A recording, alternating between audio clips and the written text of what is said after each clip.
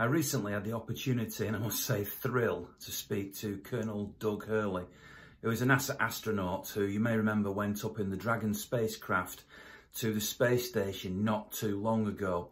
He's also flown twice in the shuttle. Fascinating person, lovely to speak to him. We had a good long chat about his life in astronautics, as if that's the right word, as an airline pilot, and also his love of Manchester City, because he is genuinely a Manchester City supporter.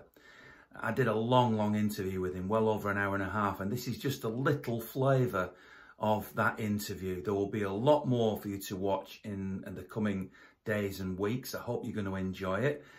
So let's begin with how he started his career and how he got into being an astronaut. The short answer is, I grew up in a very small town called Appalachian in upstate New York in the Northeast United States. Very much a rural existence, very small town, and spent a lot of time outdoors. Just what I would consider a pretty normal childhood. My father worked as an engineer for a large company, and my mother was a homemaker, and I have one brother.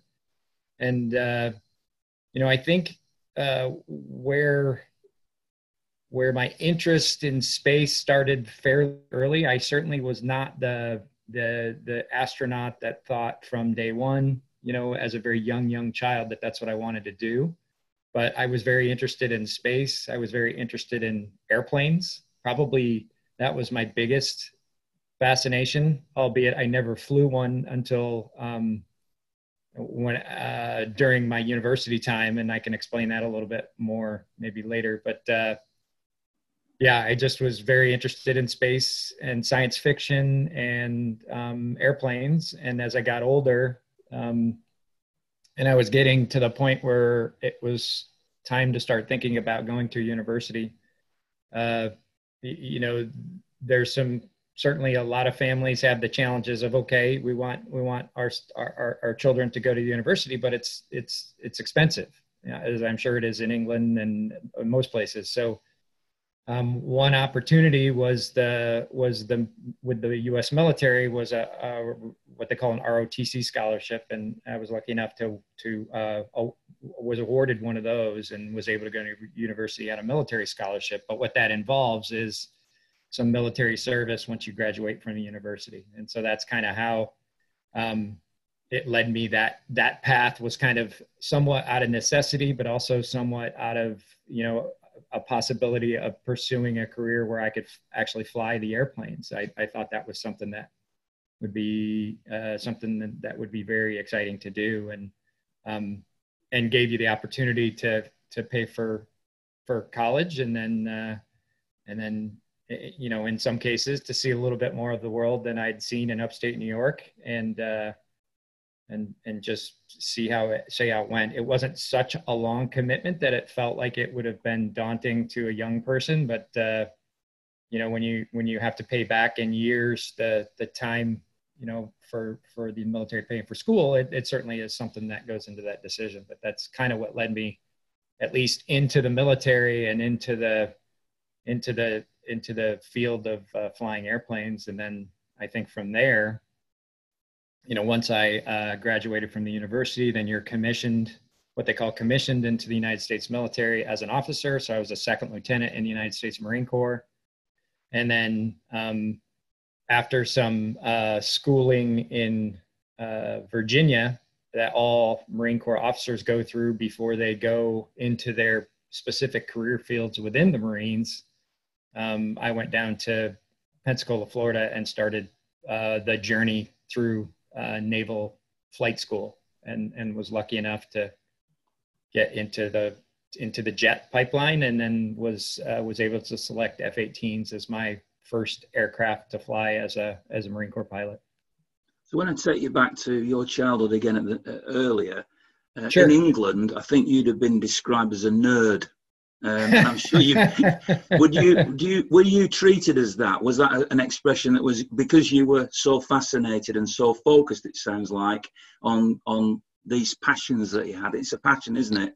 Yeah, oh, it certainly is. I think for me, that's probably one of the biggest lessons I learned in life. If you're passionate about something, you're certainly going to do a better job. Um, I think I'm certain that probably was the case. You would have to ask some of my friends and folks that I went to school with growing up. But I also played sports constantly. I played. I loved baseball. I loved American football, and then I was lucky enough to play football, or soccer as we called it back then here, as well, and just loved being a member of a team. And so maybe that took the nerdy edge off of me to some degree, because I certainly wouldn't describe myself as an athlete per se, but I did okay, and was lucky enough. And I think this helped me in the Marines. I was a team captain on all of those teams in my, kind of my last 4 years of what we would call high school. So your last before you go to university. And I think that was to be a part of a team. And then, especially with soccer or football, it was something that, for me as a child, that was later in life as a child, unlike in England, where I think people are born, they're in the crib with the soccer, football. So and then part of that love for that game, I think, came from a very close friend of mine. He still is a very close friend. He his family came over from England when we were in, I want to say our eighth grade. So we go kindergarten, first grade, and then through to 12th grade is our local school. And then we go to university potentially.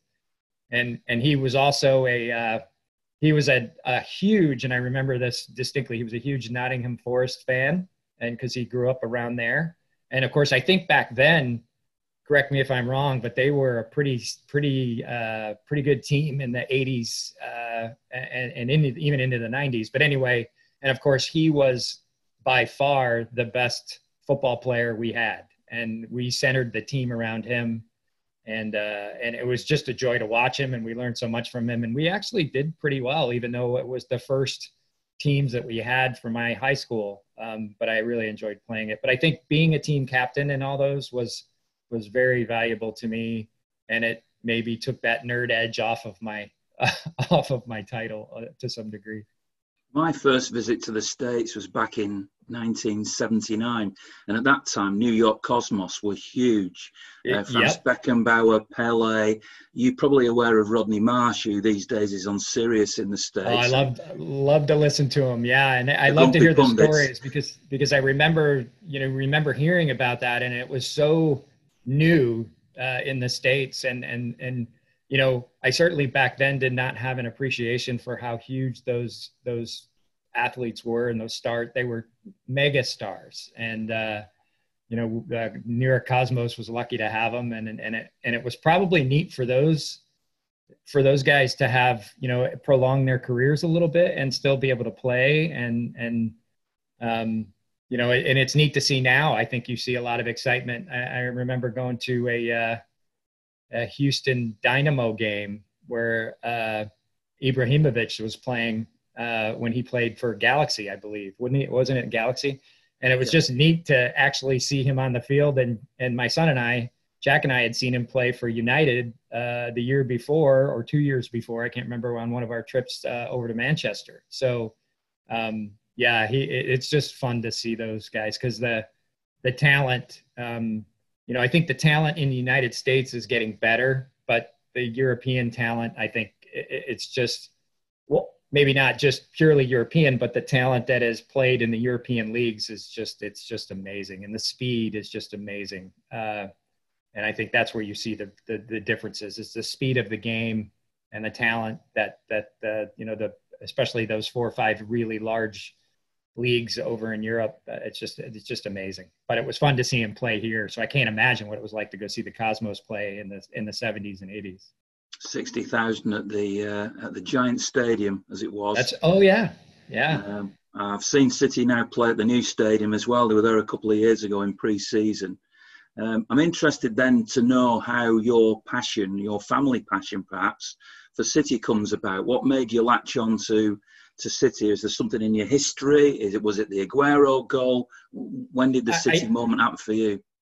Hope you enjoyed that first little flavour of my interview with Colonel Doug Hurley, the NASA astronaut and Manchester City fan. And if you want to know how he became a City fan, why he's a City fan, what it's like flying the space shuttle, what it's like in the space station, what it was like to go up in Dragon, and so much more, then keep watching this channel to see the next few parts of this interview, which was I really enjoyed doing, and really something that I hope you're enjoying as much as I am. If you are a company or an individual who'd like to sponsor and support this channel, then get in contact and you can have your brand or your charity at the end or the beginning of these videos with Colonel Doug Hurley and the vlogs coming up for the rest of the season. In the meantime, remember, it's great being a Blue, isn't it? Big thanks to the season-long supporter of the Forever Blue podcast, charleslewis.co.uk, Chartered Mortgage Advisors. Thanks, guys.